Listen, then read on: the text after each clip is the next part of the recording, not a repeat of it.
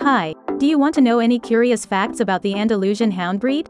In this Doggy Footprints video, I will share with you 10 facts about Andalusian Hound dogs. I hope that all you dog owners and future dog owners enjoy this video and learn something new while you're at it. And before we begin, be sure to hit the subscribe button and the notification bell, so that you will get notified every time we upload new videos. Make sure to check out our channel. We will upload new content weekly about dogs. Let's begin. Let's start with number 1, the origin of the Andalusian Hound. The Andalusian Hound is a Spanish breed developed for the purpose of hunting game. Their ancestors are most likely the European hunting dog. While it seems that the Andalusian Hound is an old breed, no one can say how old. There were some dogs found in ancient cave paintings in the Iberian Peninsula. Some speculate that the Andalusian Hound was part of those dogs, but the theory is uncertain. What we do know is that the Andalusian Hound remained unrecognized till the 1990s. Thanks to the work of Philippe Bloch-Renton and colleagues, a breed group was established. The Real Sociedad Canina de España recognized the breed in 1992. In January 2015, the Andalusian Hound got recognized in Germany. The American Kennel Club, United Kennel Club, and the Fédération Cynologique Internationale haven't recognized this breed. The reason is the Andalusian Hound is too similar to the Portuguese podenco, giving the former no distinctive feature. They are known for being successful and methodical hunters. The smaller Andalusian Hounds traditionally hunt hare or rabbits, while the larger variants can be used to hunt wild boar. They will typically hunt in packs. Number 2, Andalusian Hound appearance. The Andalusian Hound is very related to other Mediterranean breeds such as the Portuguese podenco and the Ibizan Hound. Their physique should be proportionate and well-muscled, with straight, slim legs. They will have a long face and a pointed muzzle. Their most distinguishing trait is their huge and upright ears, which will take up the majority of the area above their head. Of course, these ears will come in handy while the hounds are hunting over wide, desolate terrains, listening for indications of life. The Andalusian Hound, like other Mediterranean hounds, can be small, talla chica, medium, talla mediana, or large, talla grande, and these different sizes of dogs should not be interbred.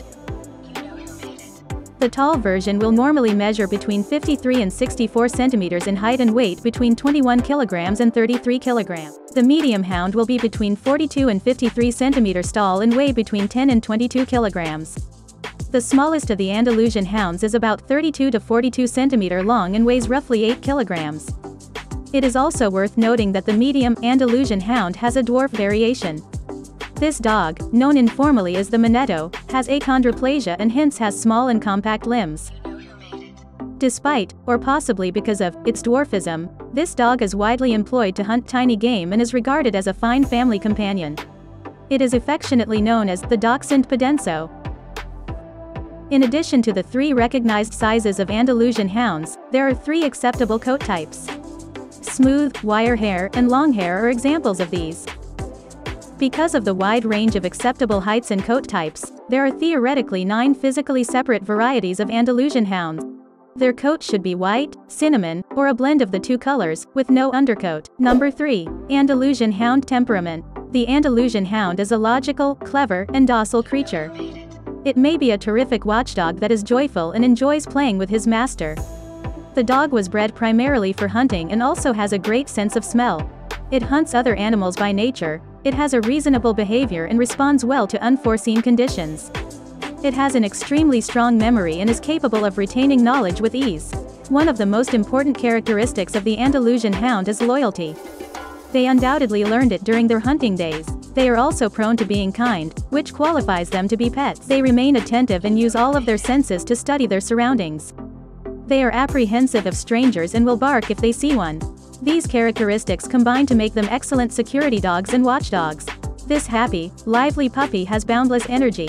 To be at his best, he needs some exercise and playing. It is best to be cautious while introducing other animals, especially smaller ones, because it is not uncommon for the Andalusian Hound's innate hunting drive to kick in and cause them to chase.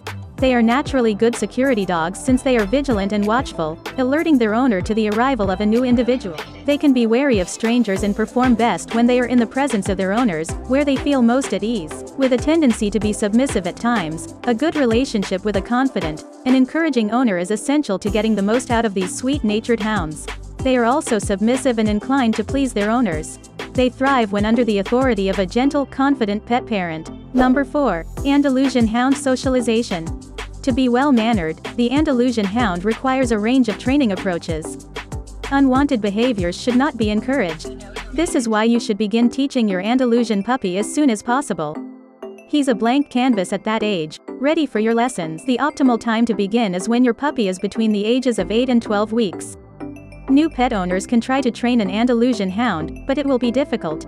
While the Andalusian Hound is clever and docile, it was developed to be a hunting dog. They are accustomed to thinking independently and may prefer to do things their own way. Someone who does not grasp this will become frustrated. With the Andalusian Hound, you must be patient and compassionate. Harsh treatment and punishment will cause your Andalusian Hound to lose trust and respect for you. Rather than pat your Andalusian on the head, pat them beneath the chin or on the chest instead. It communicates more love. Owners tend to be blind to puppies' cuteness and frailty. They indulge these pups and spoil them. When you do this, it becomes harder to change those behaviors when they grow. A better way is to set rules and boundaries immediately. Number 5. Andalusian Hound skills. They are highly adept at sniffing, and have a lot of stamina, because they are mostly hunting dogs. They have a high level of energy, and are resistant to weariness. You cannot frighten or intimidate the dog. The breed is not well adapted to live in tiny spaces or with individuals who are indolent or relaxed back. It is an excellent protector and requires strong and confident masters with experience training and socializing huge breeds. Number 6. Andalusian Hound trainability. Always keen to please their master, these dogs will respond well to a firm and consistent leader who uses positive reinforcement training. If treated unkindly, the Andalusian Hound will lose respect for its owner, and will not happily perform the tasks asked of it. They are fast dogs with a natural instinct to hunt, and so must be kept on the lead in open spaces as they can easily become distracted by small, moving prey. Clever and willing, they are generally good fun and quite rewarding to train. As is true for all dogs, the Andalusian Hound should be started with socialization and training as early as possible. Because this is a hunting breed, it is intelligent and typically responds well to firm and consistent training. This dog is not easily frightened or intimidated, so they require a handler who will be an authority figure. This hound can be socialized and trained to work alongside other breeds, but no amount of training will eliminate their prey drive, so they may not do well in homes with cats and other small pets. Number 7. Andalusian Hound health. There are no recognized diseases connected with the Andalusian Hound, while this may be due to the natural survival of the hardiest dogs in harsh conditions, as well as the general healthiness enjoyed by most hunting hounds. It is also possible that the health conditions experienced by this breed are not widely known or publicized due to poor record keeping and a lack of relevant studies. Having said that, all dogs can suffer from a variety of health issues throughout their lives, and not having a propensity to a certain disease does not ensure the Andalusian Hound a disease-free existence. Routine health checkups at a veterinarian facility are strongly advised, and all dogs should undergo immunizations and parasite prevention on a regular basis. An Andalusian Hound's lifespan is normally between 10 and 12 years. Number 8. Andalusian Hound grooming. Brushing is advised for all 3 coat variations, but it is especially important for the longer coated versions to prevent mats. Because this breed is not hypoallergenic, it is not advised for allergy patients. Regular dental brushing and claw trimming, like with other dogs, should be introduced at a young age to ensure the Andalusian Hound accepts them as part of their routine. Furthermore, their enormous ears should be examined on a regular basis to ensure they are clear of wax or debris, and the ear canals should be properly dried after swimming or bathing. Number 9. Andalusian Hound exercise needs.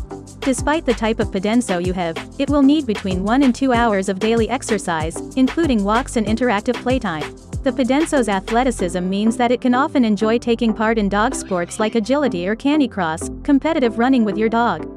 The Andalusian Hound, like other working dogs, thrives when it is outside and active. It is obvious that they must be nimble and quick in order to catch a fleeing hare. They like being off the leash and enjoy running. They are known for their stamina and are willing to run for extended periods of time, thus they must be walled in if left outside alone. Number 10. Andalusian Hound puppies. The typical litter size for the Andalusian Hound breed is 3 to 5 pups. Due to the differences in sizes and coats, breeding is as important as it is in any other dogs.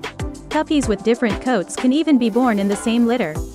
Furthermore, because Andalusian Hounds are a somewhat high-energy breed, puppies must be socialized and taught at a young age in order for them to acquire superior abilities. The Andalusian Hound is a breed to consider as a companion pet as well as a watchdog. So what do you think about the Andalusian Hound breed? If there is anything we forget and you would like to add, kindly tell us in the comment section below, and we will see your comments and suggestions. Also, if you enjoy this video, please give it a thumbs up and subscribe to our channel for more dog video content. Thank you for watching, and we will see you next time.